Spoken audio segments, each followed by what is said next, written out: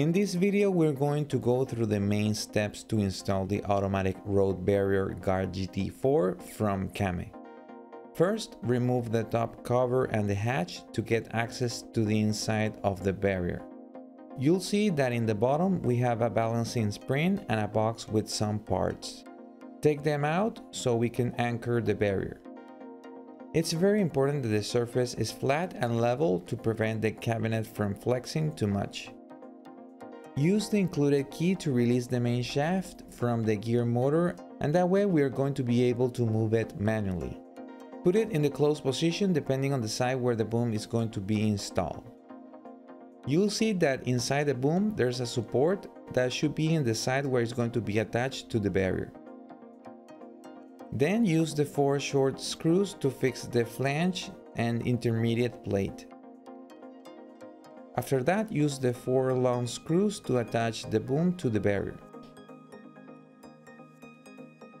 Slide the rubber profile on the bottom of the boom.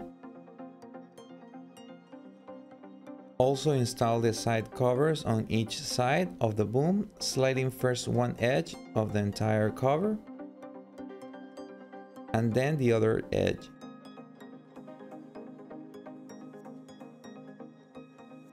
In case you're going to install the LED strip accessory, make sure to put this strip first into the cover before putting it in the boom. And obviously you will have to run the cable through the center of the main shaft.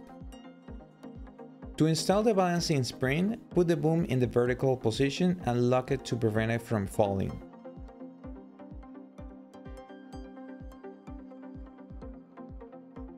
Prepare the spring by adding the bottom bolt. That is screw turning it counterclockwise, which is the opposite direction as we used to, since we are going to use it to adjust the tension later, and this part is going to be upside down. Depending on the length of the boom and accessories installed on it, you can install the spring on either of the 3 holes. The closer to the center, the less force the spring is going to apply to the main shaft.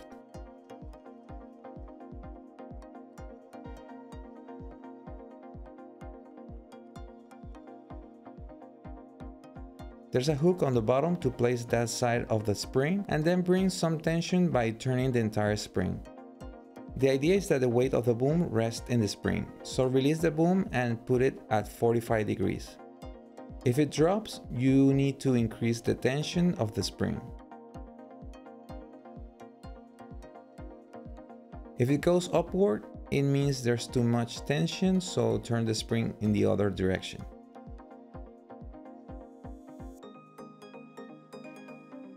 When the boom stays at 45 degrees by itself, it means the boom is properly balanced. Tighten the nut to prevent it from moving by itself because of the vibrations. Now we're ready to adjust the physical limits for closing position.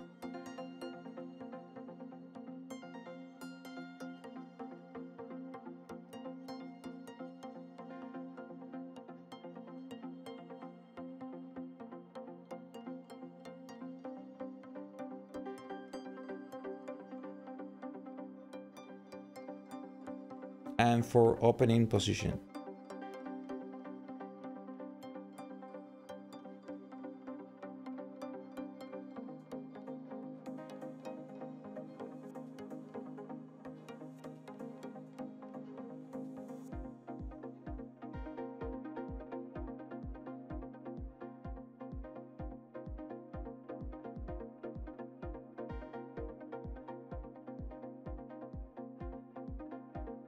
Once all this is done, we are ready to power the barrier connecting the mains as shown here. The control board is on the top, where you can change the settings with a menu system that we can access by pressing the enter button, and use the arrow buttons to navigate and change values. The first basic step in the configuration process is to set the opening direction. So go to F54 and select the corresponding value. If the barrier opens to the left, the value must be 0. If it opens to the right, you need to set it to 1. In my case, it opens to the left, so I put it in 0. Remember to press enter to confirm the selection. The next step is to go to A1 and set the length of the boom. So measure the arm and set it to that number of meters.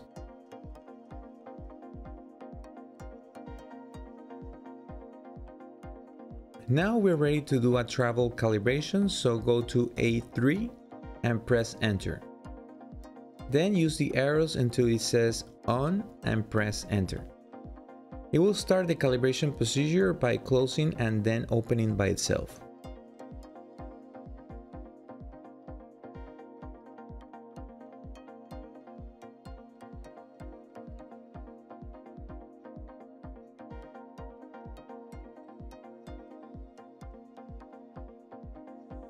After the calibration is over, you can test everything by pressing the left and right arrows. Keep in mind that you can only do this while the board is not in the menu system.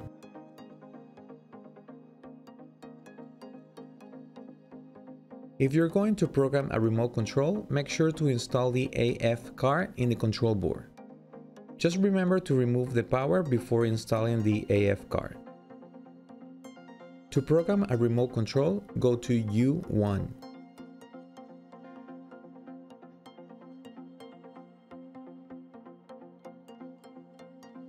Press enter and it will show the number 1 indicating the command you want to assign to the button of the remote control.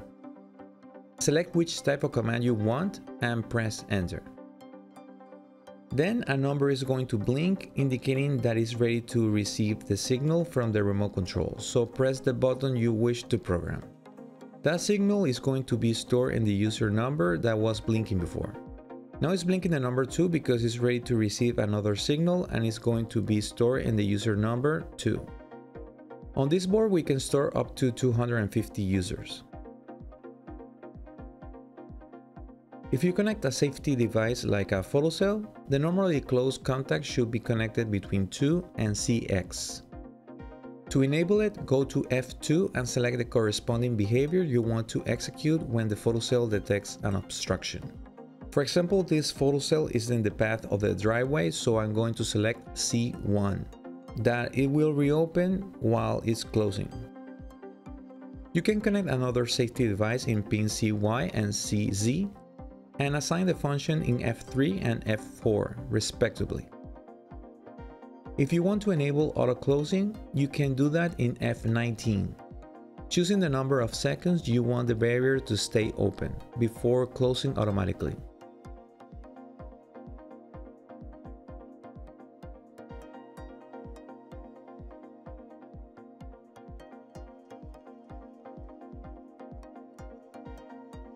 To send a command using an external device, like a push button, you can use pins 2 and 7 as a normally open contact. Also, the pins 2 and 3 can be used to send an open command. And pin 4 is for a closing command. One function you might want to change is the speed of movement that you can edit in F28 for opening and F29 for closing speed.